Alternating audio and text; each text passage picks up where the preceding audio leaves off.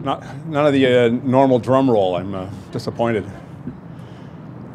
So if you're ready, we'll get started. Good morning, everyone. My name is Arthur Potts, and I'm the MPP for Beaches East York, and I also have the pleasure of serving as the Parliamentary Assistant to the Minister of Environment and Climate Change and the Minister of Transportation. Kind of an interesting dual role, and we'll talk about that more. It relates very much to this announcement today. But before we start, I'm happy to bring greetings and to recognize that we are on traditional lands of many First Nations, most recently the Mississauga of the New Credit, and we value very much our joint relationship with our First Nations partners. The subject of today's announcement relates directly to environment and transportation. And shortly, I'll be joined by Minister MacCharles, who will have an opportunity to explain the announcement in more detail. But I want to set a little context for it first. As the Parliamentary Assistant to the Minister of Environment and Climate Change, I know, and we all know, that the climate challenges that we have in this world are very important, very serious. Climate change is real, and it creates tremendous difficulties for us in terms of flooding and other extreme weather events, and it's something that needs to be addressed. It has threats. We've seen it with the flooding, but with the threat also comes opportunity. And in the province of Ontario, we've seized on the opportunities around climate change by getting off coal, for instance, but more importantly, creating an electricity grid that now, today, is running at about 97% carbon-free. That's an incredible accomplishment, which creates huge opportunities in Ontario, opportunities in the clean tech sector, where we're employing so many companies who look for opportunities where they can come into Ontario. Because of our clean electricity grid, Ontario is a place where we can build out new technologies, new sustainable technologies, and like, for instance, using surplus electricity to create hydrogen in order to use that to displace transportation fuel. And so it's very important what we have brought in as a government, the cap and trade legislation, which puts a price on carbon. And I think it's worth mentioning that we brought in 4.3 cents on a litre of gasoline 2.5 years ago, nearly 2 years ago. Gasoline prices were about 98 cents a litre. And now gasoline prices today coming down here, I noticed $1.38 in many stations. So our 4.3 cents on a litre is not what's driving the price of gasoline in the province. It's being driven by demand. What we see, even at $1.30, demand for gasoline has never been higher in North America. We've had record demand for gasoline, so that even with the increase in pricing, because of the elasticity of the demand, people are not reducing their carbon footprint. Which is why cap and trade is so important, because we have been able so far to raise $2.4 billion from the proceeds of cap and trade, which we can put directly into carbon-saving technologies. And in Ontario, they come in a whole bunch of different forms, whether it's in buildings, in transportation, and it's in infrastructure. And what we're here today to talk about is a transportation opportunity. We have deep discounts, deep subsidies that we're giving to people who buy electric vehicles or electric hybrid vehicles. $14,000, for instance, on a Chevy Volt, in order to encourage a family to be carbon-free in their transportation. And what we have found are great challenges all across the province where people don't have access, for instance, to a garage, a charging space, in order to take full advantage of electric vehicle charging stations. I know this in my community where people don't have garages, they park on the street. Where are they supposed to put their charger? And we're working with the City of Toronto to see if we can't get special dispensation to allow people to park on their front lawns if they have an electric vehicle to put a charging station there. We also see this, here we are in MPP Handong's ward, which is awash in condos. And trying to sort out how people in condos can have access to electric vehicle charging station is a real challenge. And so, that's what we're here to talk about, our new rules. And I invite Tracy MacCharles, the MPP for Pickering, Scarborough East, and the Minister of Government and Community Services, come up with this very important announcement that we've arranged with today. Thank you, Tracy. Thanks, Arthur. Thank you, Arthur. And I'm still asking the question, why is everyone so far back? Come on up. Come on in.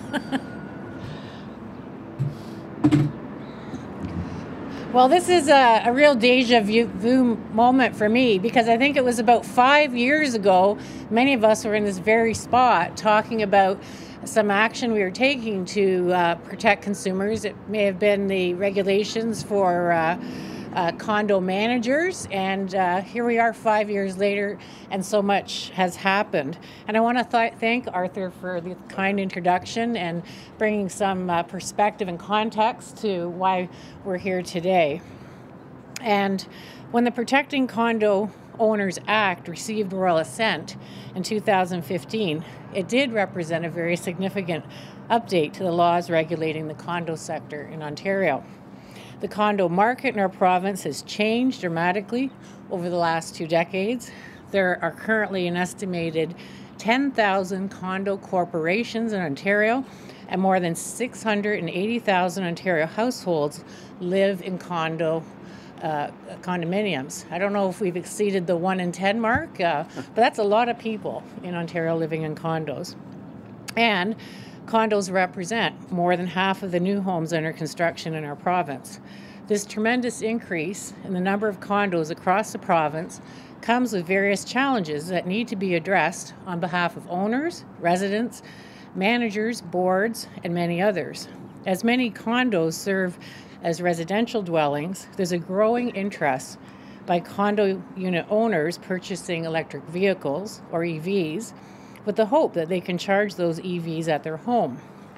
In June 2016, the Government of Ontario released its Climate Change Action Plan, and increasing the use of EVs is identified as a priority in the effort to reduce Ontario's carbon emissions. The Climate Change Action Plan includes recommendations to establish requirements for existing condos and apartment buildings to make it easier to install electric vehicle charging stations for residents. I'm here today to announce new laws that will facilitate the installation of EV charging systems on condominium properties effective May 1st, 2018. Our government, in support of the Climate Change Action Plan, is introducing new laws that will, first, reduce current requirements relating to the approval for condo owners when condo corps proceed with an EV charging system installation in a condominium, and 2, prevent condo boards from rejecting an owner's request to install an EV charging system on condo property when the owner meets certain conditions.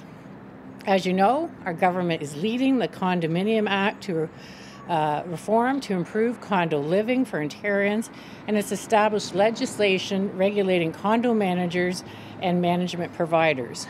Last year, we created 2 new oversight bodies, the Condominium Authority of Ontario, or CAO as we call it, and the Condominium Management Regulatory Authority of Ontario, our other famous acronym CMRAO. So the CAO is now in service to provide education and promote awareness of condo owner rights and responsibilities, as well as providing important information to condo corporations and providing low-cost dispute resolution systems for certain condo disputes. And the CMRAO is working to ensure stronger consumer protections for people living in condos in Ontario by regulating and licensing condo managers and management providers. These changes will mean that condo owners will be kept better informed about the running of their condominium community and will be given greater opportunity to have their voices heard. And condo directors will be given the tools to better carry out their roles and responsibilities through mandatory education. I'd like to take a moment to thank the leadership of the 2 administrative authorities, particularly CAO Chair Tom Wright. I saw him here earlier. Thank you, Tom, so much. And CMRAO Chair Audrey LeBlanc is over there to my left. As a government, we're committed to helping build healthy and sustainable condo communities across our province. We want to provide greater confidence and security for condo owners in their investment and greater stability in their day-to-day lives and in their communities. Over the next year, we'll continue to phase in new laws to protect condo owners as we continue to address the growing needs of condo communities across the province. Condo owners have indicated to us they face significant challenges in seeking condo board approval, installing EV charging systems on condo premises, and frustration with the inability to obtain a condo board approval for installation. So we've heard these concerns and we've undertaken consultations on the best approach for facilitating the installation of EV charging systems in condominiums. We did this through a regulatory registry posting. We received over 600 submissions, and we also conducted in-person consultation with our key stakeholders. That feedback was used to develop the new laws and regulations that are taking effect on May 1st. I want to express my sincere appreciation to everyone who participated in the consultations, and I want to thank my ministry officials. Many are here today, and for their hard work in getting us to this stage. Thank you very much. Condo owners and boards? And condo owners and boards, yes. Arthur's reminding me we have a number of condo owner and board people here today, so thank you as well for being here and for your participation in the process. Building healthy and sustainable condo communities requires an approach based on collaboration. Through these new laws, we are seeking to increase opportunities to install EV charging systems at condo properties in order to support condo residents who own or wish to purchase an EV, knowing there is an ability to charge their vehicle where they live. And isn't that sort of been the barrier thus far? That's what I think about when I come from Pickering to downtown Toronto. If I came here in an electric vehicle, where would I charge the car? So for condo owners, we want to make it easier, and for condo corps to have those charging systems installed at the condo properties.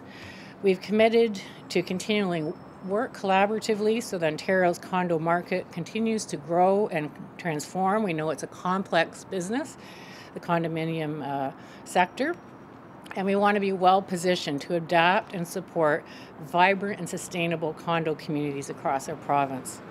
Through these new laws, we're supporting our government's effort in encouraging Ontarians to purchase EVs and contributing to reduce carbon emissions. And as Arthur says, there are incentives to do so through the Ministry of Transportation.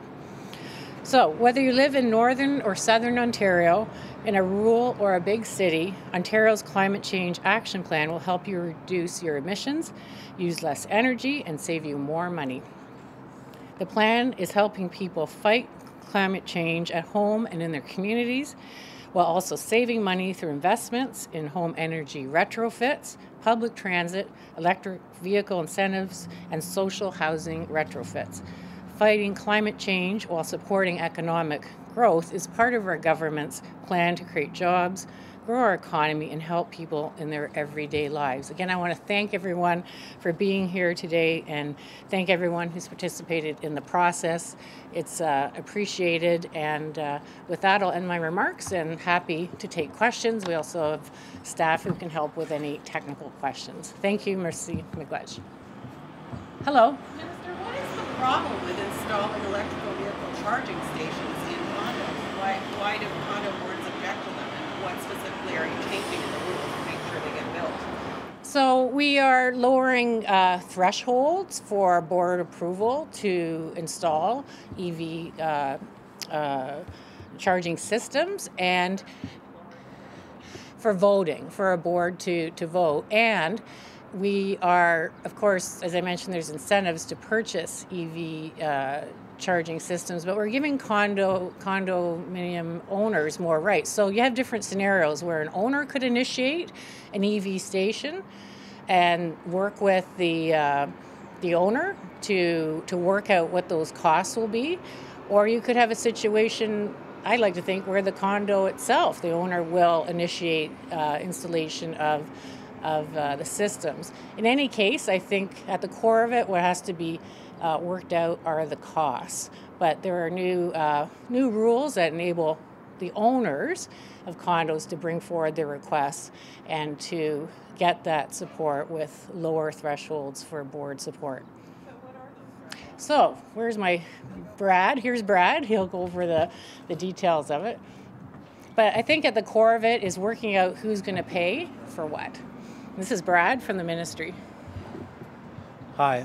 So in terms of the approval process, so if a unit owner is seeking to get approval, they normally have to get that approval through their condo board, and that condo board alone.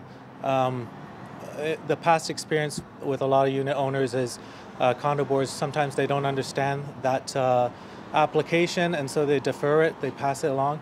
So in this case, the unit owner under this process will have to put together a proposal, provide it to the condo board with the required specifications, and the condo board will have 60 days from receiving that proposal to decide and assess it and determine that they wish to either approve it, or they may want to come back with an amended proposal to be cognizant of the other unit owner's property.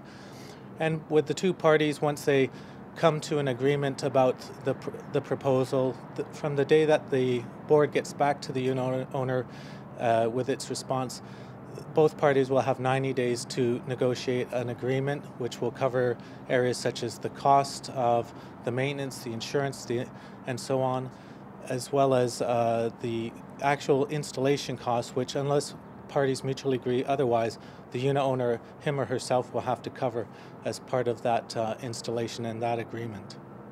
What are those costs? It must be incredibly high if it's causing so much trouble. So costs can vary. It depends. Condominiums, they are 1,001 shapes and forms, so they can always kind of vary.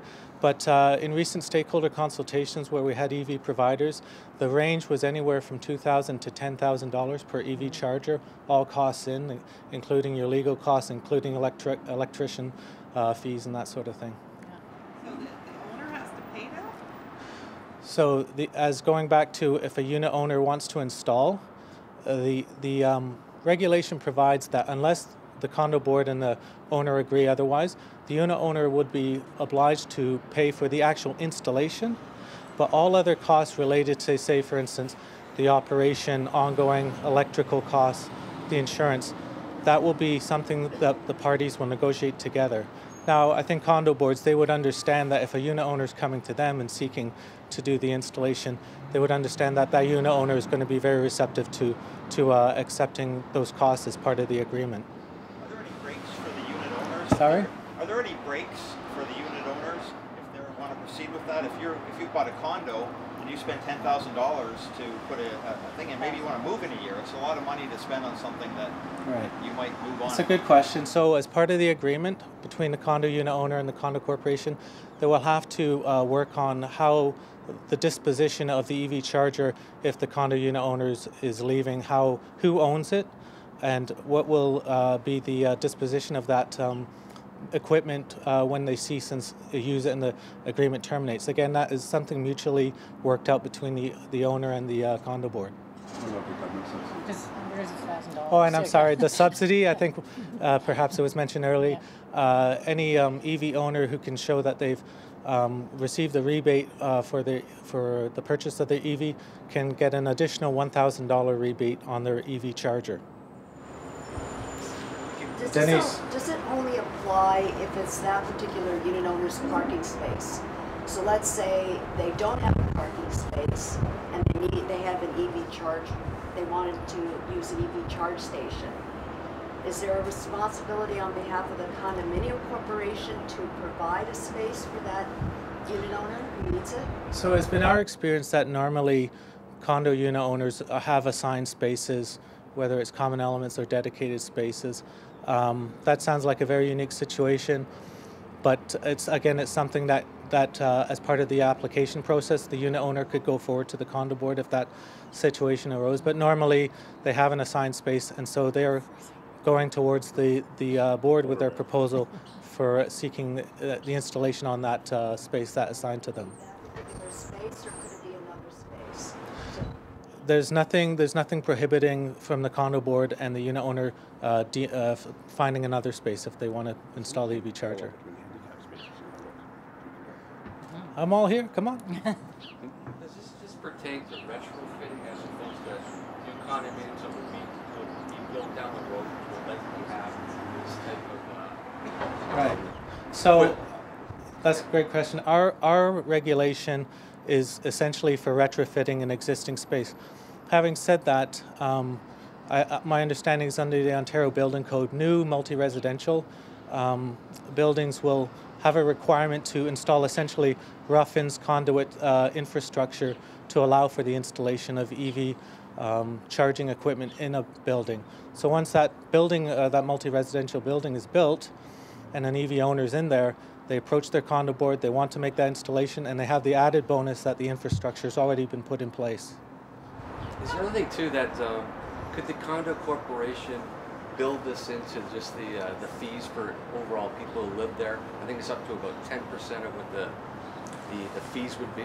So that's a good point in terms of sometimes condo boards will want to initiate, they're progressive, they understand the demands for electrical charging needs of their unit owners, so they, under our regulation, essentially a condo board can go forward with a project to install electric vehicle charging equipment without requiring all the requisite approvals under the Condo Act, provided that the actual spend is no more than 10% of the common expense budget, and also that, in the board's opinion, they feel that it would not unreasonably incur on people's unit owners' enjoyment of their units and their condo common elements.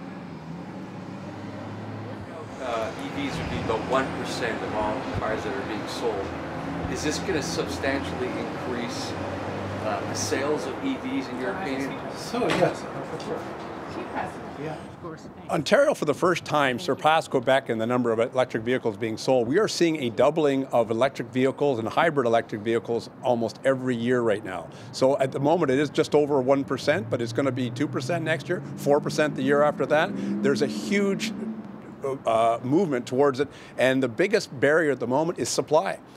People want these cars, but they can't get them yet. So we're working with auto manufacturers to make sure we have a supply of electric vehicles to fulfill a vastly growing marketplace. And I know from friends of mine who live in condos who wanted to have EVs, you get down to this whole issue, your space is your space. And it may be expensive to put electric vehicle charging system to your space, but it would be cheaper to put it to another space. But someone else might have that space because preferential treatment to the elevator access. And so we have to work out those, and this will allow the board, my understanding, to have more direct guidelines on how to sort these.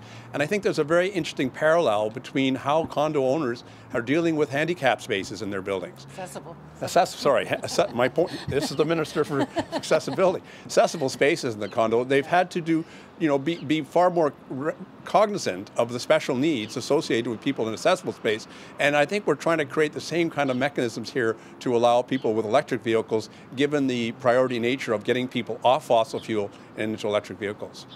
That may be his question, and then to negotiate between the owner and the condo board, and there's sort of limited grounds on which the condo board can reject an application if it satisfies those conditions.